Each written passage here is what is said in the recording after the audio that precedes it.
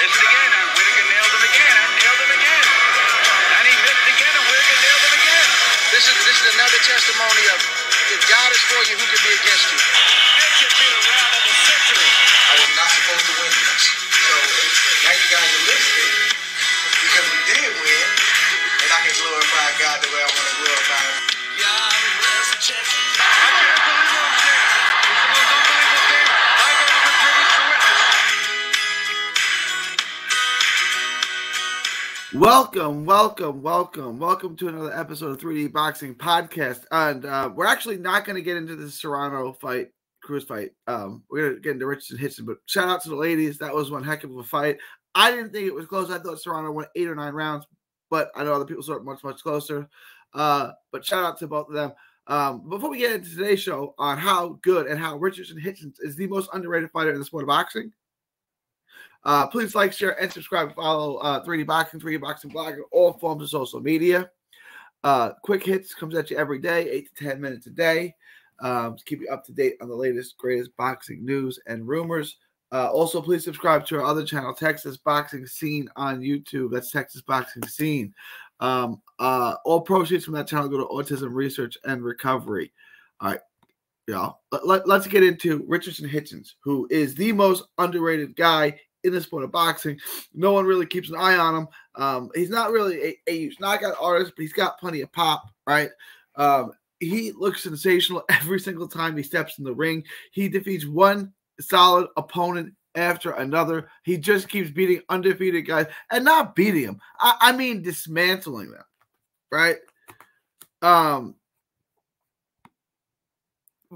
Go back. Okay. John Bauza destroyed him, dropped him twice, won every round. They should have stopped the fight. He did stop Yamar Alamo, who beat Kendo Castaneda,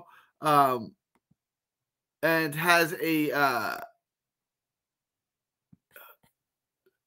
who does Alamo have a draw with? Hang on, real quick. I'll look it up.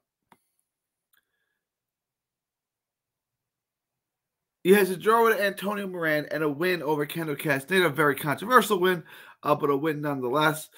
And he's got a very controversial loss to Liam Aparo, an undefeated fighter.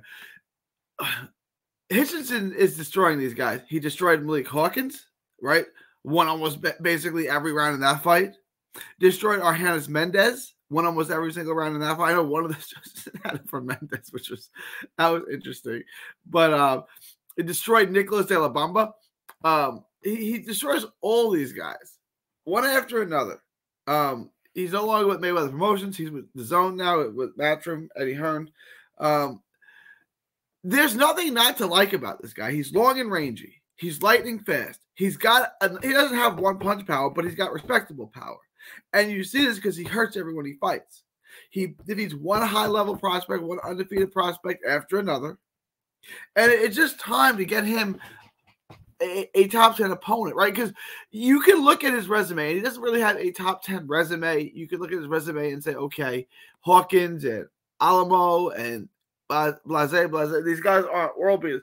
Right now, if you put him in the ring with Josh Taylor, he beats Josh Taylor. He's the most underrated. He outboxes Josh Taylor. All right, Josh Taylor's not longer than him. Right, he can't win from the outside. If he gets on the outside, if he tries to get on the inside, when Taylor does well on the inside, even though he's long and rangy, he's going to get popped. He's going to get hit. Right, Taylor's Hitchins is stronger. He's more powerful. Well, I don't know if he's more powerful, but he's stronger and he's faster. He's going to beat him to the punch on the inside. He's way too fast for Arnold Barbosa. He's way too fast for Jose Carlos Ramirez. This guy is so difficult to win rounds against because he can sit there and outbox you with his speed and range from the outside. And if you try to get to the inside, he's got enough pop where he's going to hurt you. He'll beat Teofimo Lopez. You know, there are a couple of names I like. You know, obviously Regis Prograis. I don't think anyone beats Regis Prograis. You know, I think the next best guy in that division is Gary Antoine Russell. You know, they're not on the same side of the street anymore. But let's get this guy a real fight. I tell you right now, Richardson Hitchins beats Ryan Garcia at 140 pounds. If we can get him Jack Catterall, can we get him Sandor Martin? Who can we get Hitchins in with? I'd like to see him fight Teofimo Lopez, but then obviously that's a top rank guy. They're not going to do that. I wouldn't be opposed to him fighting Prograis. Let's make it. Let's make that fun. I'm on board with that. Let's make Prograis versus Richardson Hitchins. I don't know. Look, I think Prograis, he just doesn't have the resume, but Prograis is as good as anyone in the sport. I really think that. I thought he beat Josh Taylor. It was a great fight. I told Prograis before that fight, Prograis was at the Hooker Ramirez fight in Dallas. I said, don't go over there and fight him. You're not going to get a decision. Turns out I was right. Hitchison versus Ramirez. Ramirez isn't really into fighting anyone. Who can we get Hitchison? I like the Prograis fight. If he wins, he wins. If he loses, he loses. But he's going to be in that fight. Sandor Martin.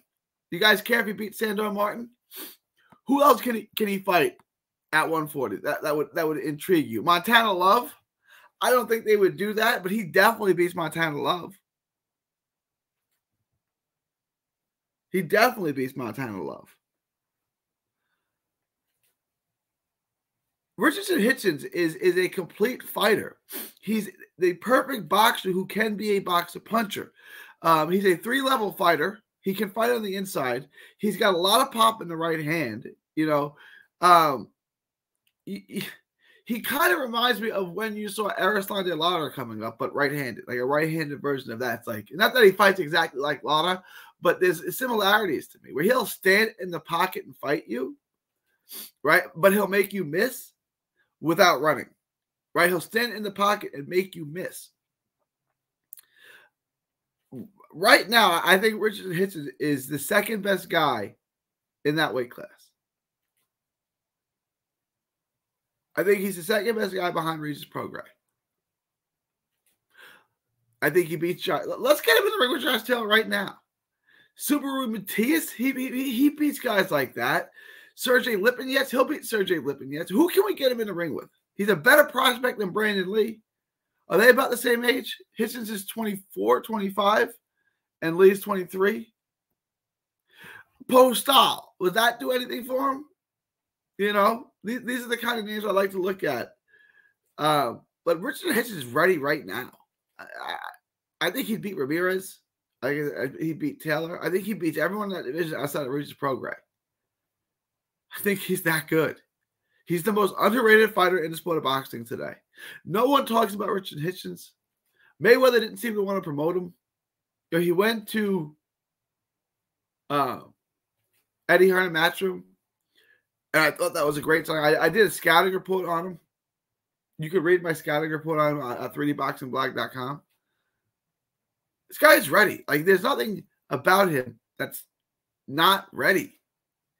He's a 3-level fighter. He's fast. He's long.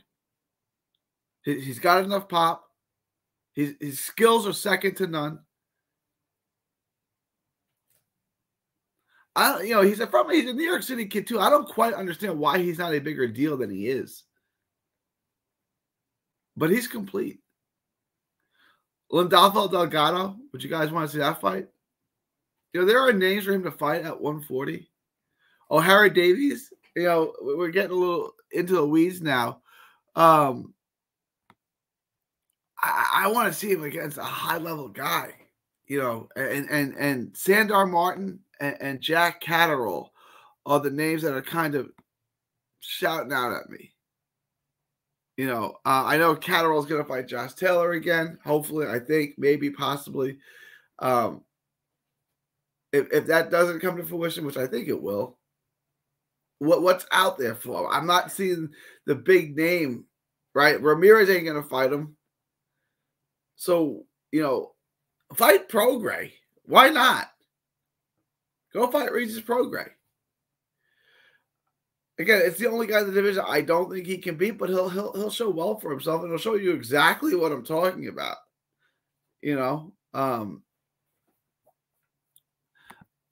I really would like to see if I Teofimo Lopez. Obviously that's not going to happen. Top Rank would never do that. So I like the Prograis fight. I like the Prograis fight.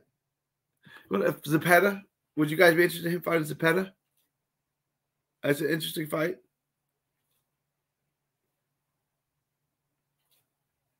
Let me know what you guys think. Leave your thoughts. I'm trying to think of any other names that he could fight at 140 that would be intriguing. The names I really want to see are Sandor Martin, Catterall, Taylor. Those are, it's the common names, but I think all of them outside of Regis Prograis. If you look at the angles that Hitchins uses, right? He's not straight in. He uses range. He dictates range. He can club you with the right hand on the inside. You're not going to walk in the front door on him, right? And he's faster and more skilled than you on the outside. So he's not letting you get in there. And if you do, he's going to hit you with the right hand. He's ready right now. Let me know what you guys think. Leave your thoughts, comments below. Are you a Richardson Hitchins believer? Richardson Hitchins truther like I am? I see complete fighter.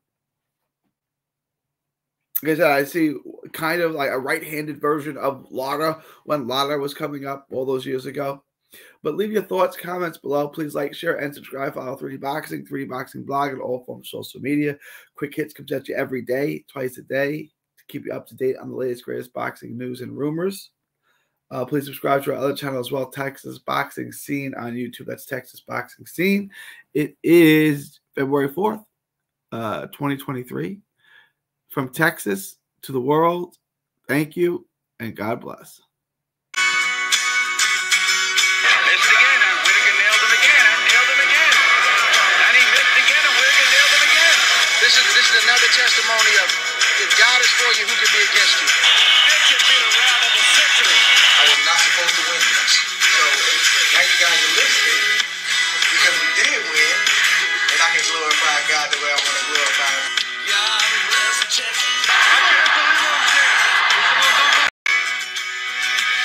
Don't miss a tweet, post, story, or video. 3D Boxing is on Twitter, Instagram, and Facebook. Hit the subscribe button now to stay inside the ring.